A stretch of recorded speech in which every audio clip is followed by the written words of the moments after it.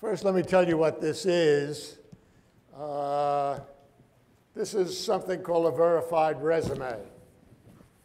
And it has to do with the soft skills that the Scans Commission came up with, but I'm going to go down the list that's here and talk about some of the cultural differences that have to be dealt with when people deal with these skills that are very important but are not part of the typical academic record. And I'm going to ask you what you think about it. It's my view that employers don't know what A in Algebra 102 means, but they do know what this stuff means. So this, in fact, is a resume that I gave to one of a number of students from a very disadvantaged section of Baltimore who had a summer job.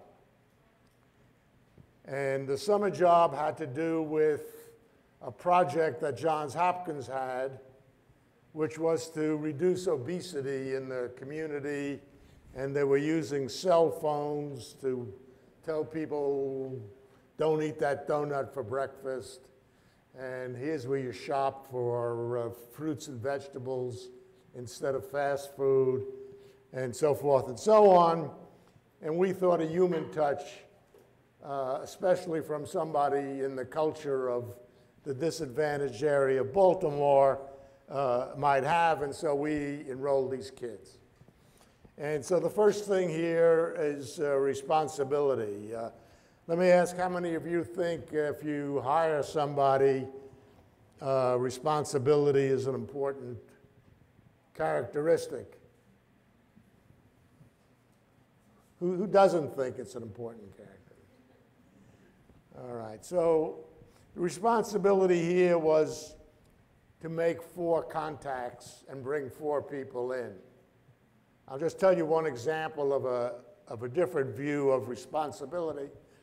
I was in Indonesia, and there was a tire factory in Indonesia, and the production line ran off a big motor, a great big motor that fueled or drove this production line, and it started to overheat. But nobody thought it was their responsibility to tell the boss, and they all knew the story of what happens when you bring bad news to the boss. So nobody told the boss. And the motor got hotter and hotter, and then it burned out, and they had to shut down the production line. But those of you who have traveled extensively or come from other countries know that there's different views of what your responsibility is for things. So anybody have any ideas about how in the Congo or Indonesia or Pakistan responsibility is viewed somewhat differently from the US view of responsibility? Is it always the same? Or does it, for example, there have been complaints about the US immigration process. Okay, so that's not restricted to the United States. And do you think the people in your country, or the country you came from, or the country you went to, who process visitors and immigrants, think it's their responsibility to make you welcome, or you're just another stamp on your passport, and what are you bothering us for? Any differences? That's right. I mean, we have cultural differences even company by company. Some companies think if you call, it's their responsibility to see that you're satisfied. Some think, oh no, that's a different number, call 6218. They say it quickly, and you don't know who to call.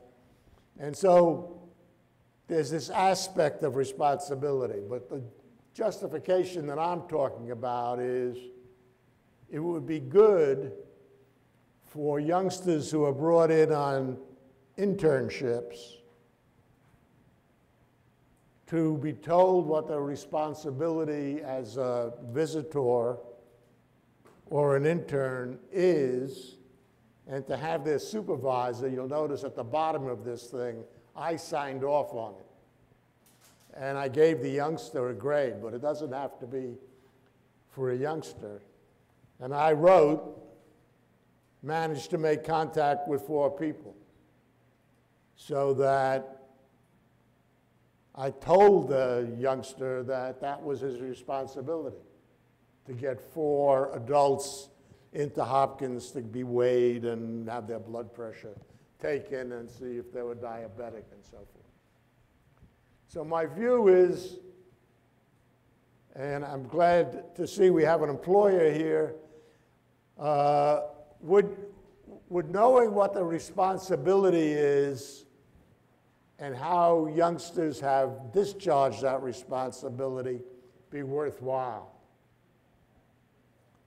So why can't we do it in some of the programs we have, those of you who run internship programs?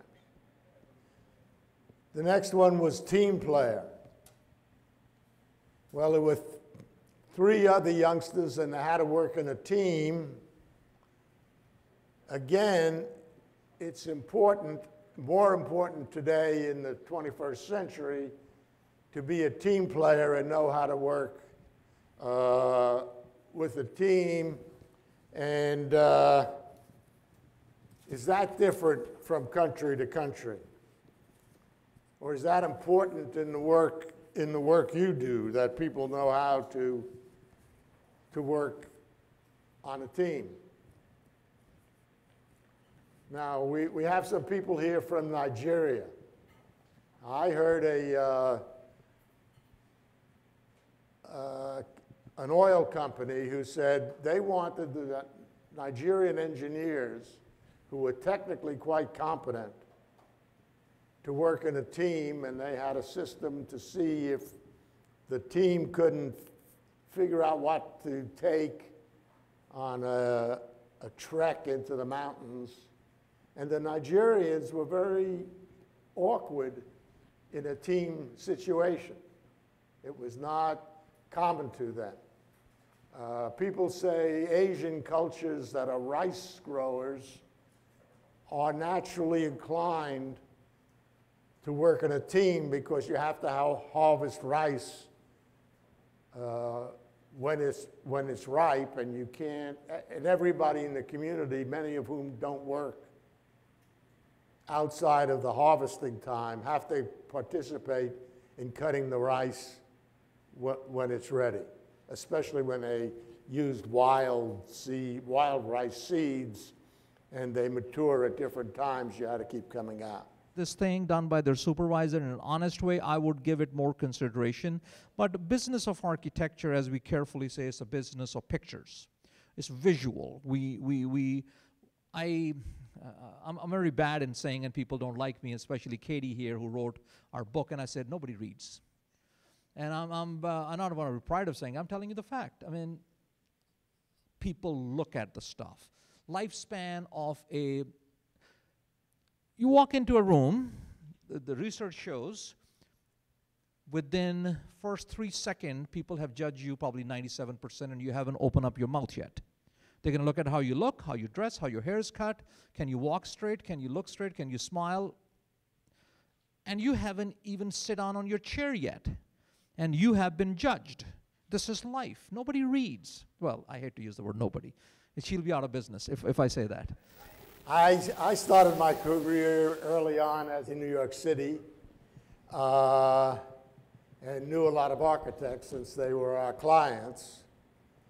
And good architectural firms have good people to pitch proposals and projects. And if you couldn't speak well orally and couldn't describe a complicated project and where the traffic moves and why this is a good idea, which your portfolio would say nothing about, then you had a limited career as an architect. I myself, as an engineer, wrote to a client when I was in my 20s. And being an engineer, the boss, the head of the firm, which was the best mechanical engineering company maybe in the world, he was shocked that I could write a coherent letter because I was an engineer. And you know about engineers, right? An outgoing engineer looks at your shoes instead of his own shoes when he talks to you. So it's not only the portfolio, and I would want, if I was setting up an architectural school, to make sure that that student could pitch his project or her project to a group of people in a way that they would want to go forward with the project. And I would like to grade them for that. So if you are hiring people out of your internship program that you said you're going to fund, or out of an architectural school, you knew that that person could talk. Now, if you're doing work in China, if he or she could speak Chinese, that would be a plus also.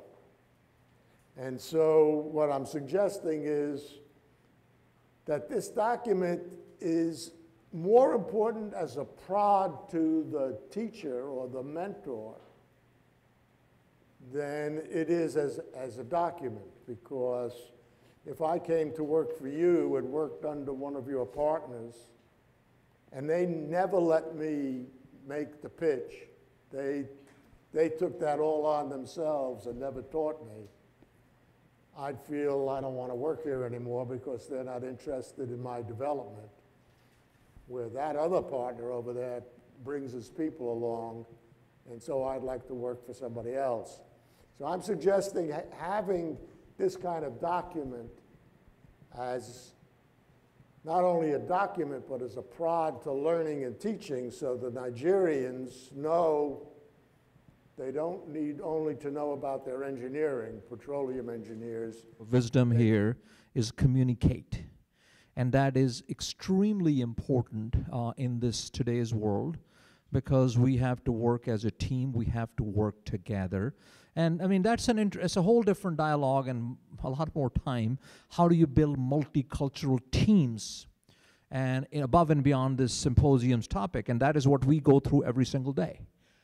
Communication is the key, and language skills are important. We fund a lot of people who come in who are good and they have a hard time speaking. And we basically go through, tell them very politely, you need to improve your skill set. We fund and go through community college to speak English. And supposedly they're supposed to know that, but it doesn't happen. So we fund and we basically send them to speak English, because there are some people who are extremely talented. And it's a very big cultural thing to get away from that shyness of talking. Some people, like from Eastern cultures I've seen, like people from Korea, people from Indonesia, people from Pakistan, I mean, like me, we don't want to talk. And I'm very much opposite to it, because I programmed my head to one day, and I said 15 years ago, I got to do exactly opposite to what my mind tells me, so I got to reprogram my head. And I tried to do that. I was very much somebody, my mom and dad used to tell me, you don't speak, you got to speak, you got to speak, and now people can't shut me up. So the issue is communication. It's very essential. If you cannot communicate in our business, you can't communicate your ideas.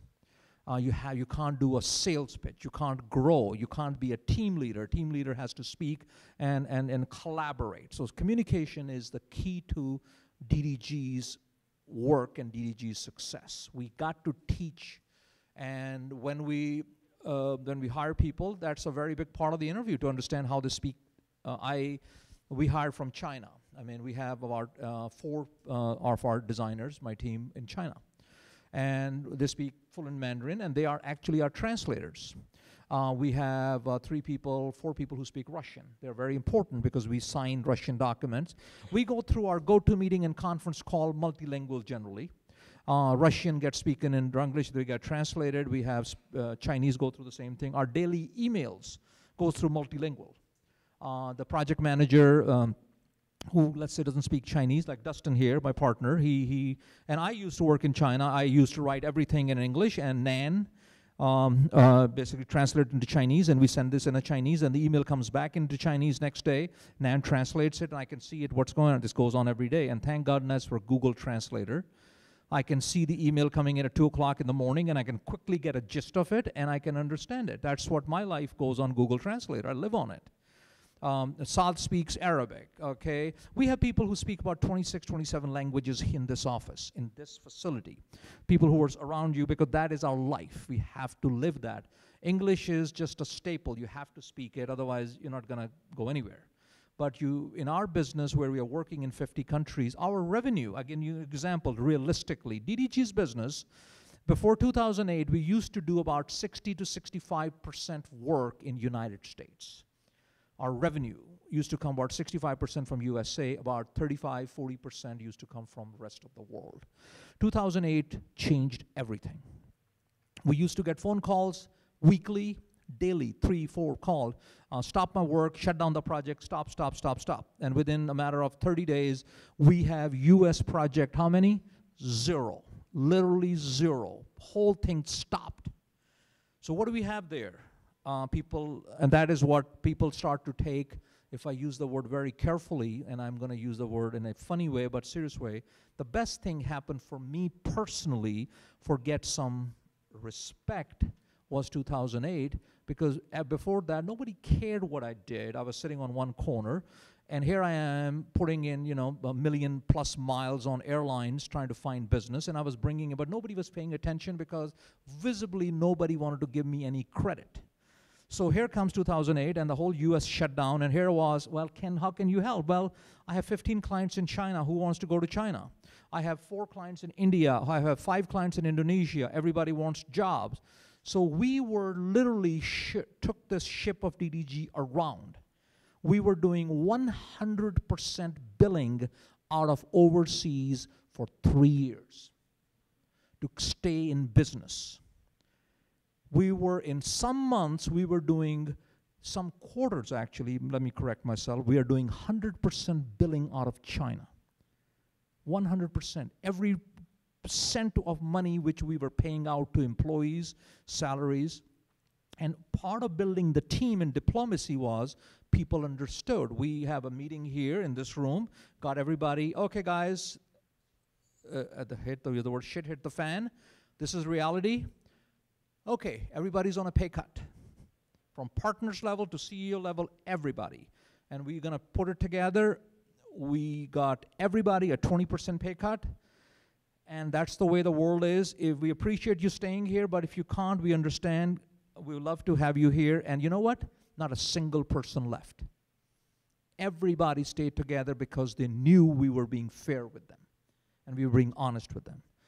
And we turned the ship around. It took us a while, but we turned it around and nobody left. And we got the pay back to everybody, and they knew they could trust us. And that is part of the team building. And so that is why, you know, people traveling like crazy to China, to Indonesia, to Turkey, to India, to Dubai, to Saudi Arabia, to South Africa, to Egypt, wherever the work was, we were going, and we were billing 100% overseas. So culturally, why it's important, I can tell you one thing. This is nothing against anybody. I grew here. The biggest crap I heard from were from my American-born employees and partners.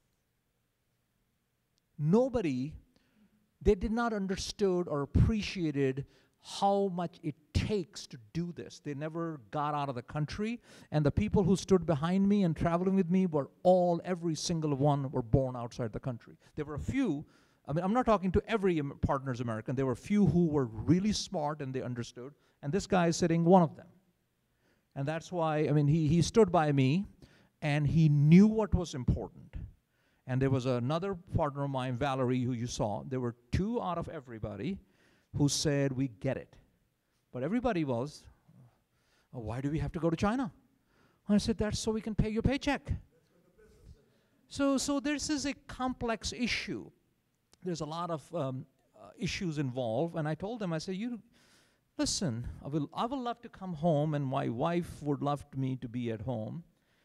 at 5 o'clock for dinner, but unfortunately I can't. I'm going to be somewhere because so everybody has a job. And that idea still doesn't stick to people. It's an important item. And at some time you kind of stop and say, cut this crap and let's go forward. I don't have enough time to waste, and you make decisions. And that is one of the reasons, I mean, honestly saying, I tell you in my earlier speech that 3 people come in who were senior partners, they resigned. And I tell you, that helped me to build a better company. Because that's what I tell, I say that's what they sold, their blessing in disguise. That's the best thing happened to company because they left before me allowing me to fire them. Because we cleaned up those, and one of them was very proud to choose to say he's a bigot. So we have to clean up the house from those bigots, and we had to clean up the house from people who did not appreciate the talent, who did not appreciate that people coming from outside are people, and they need to respect them. And that is why there is a cultural change in DDG, what we are able to do.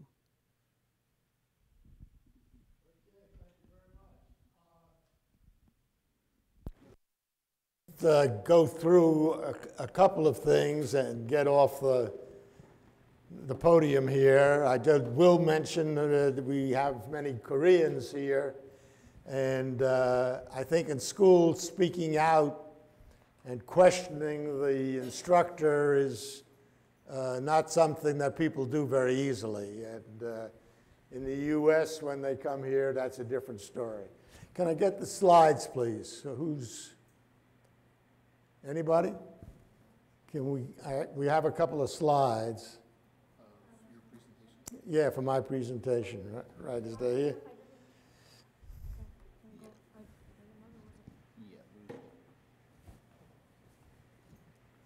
So back 20-odd years ago, the Secretary of Labor at the time set up this commission to determine what skills one really needs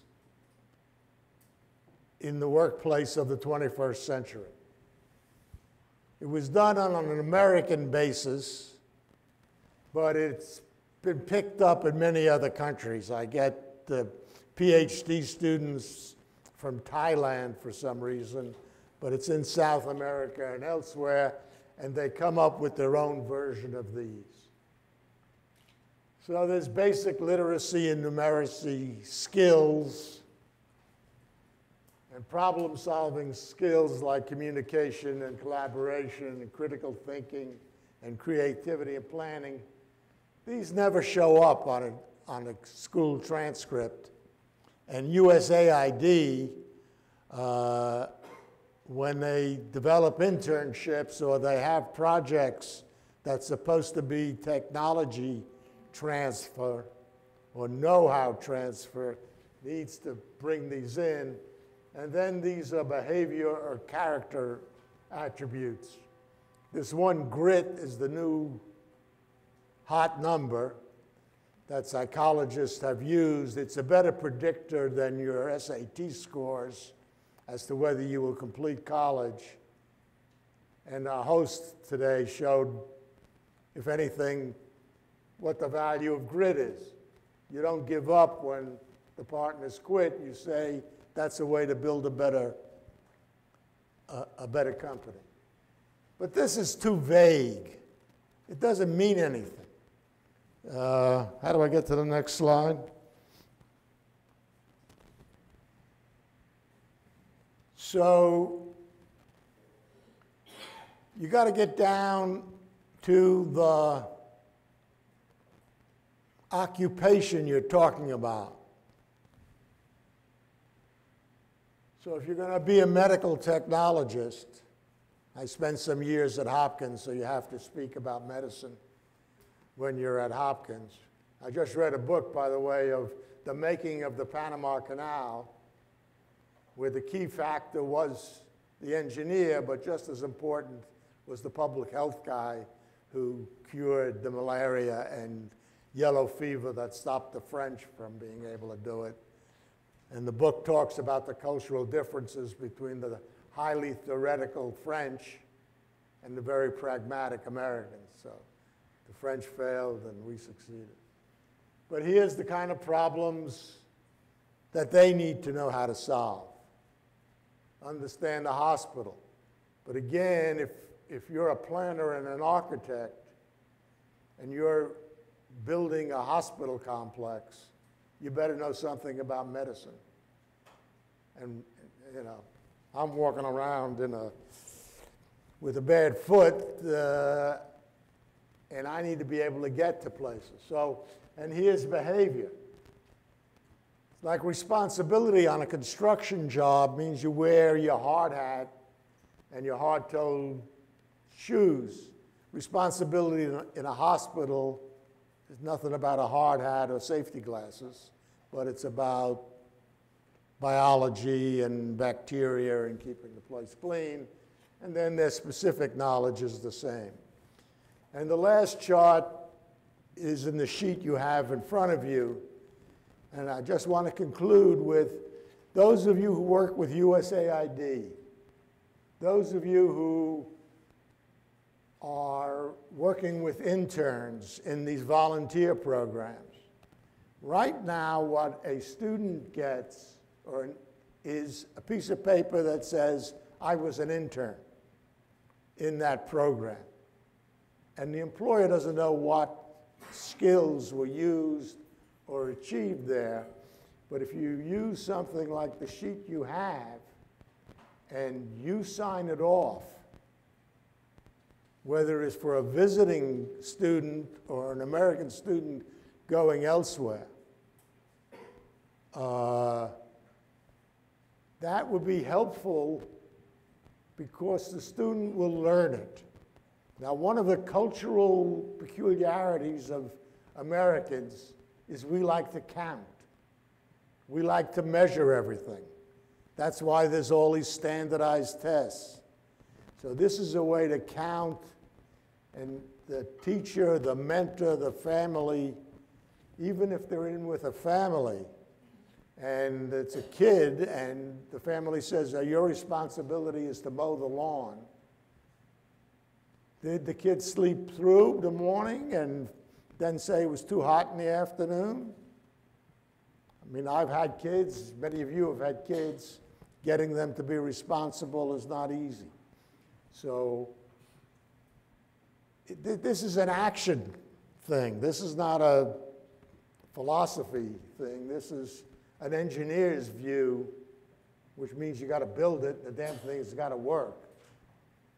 And if you build an air conditioning system, it better work on the hottest days and not be inadequate. It's got to work. This is a working document to emphasize the skills that that commission suggested, and that commission had the senior HR vice president of companies like GE and IBM and Motorola. I don't think it had any architects or planners, unfortunately.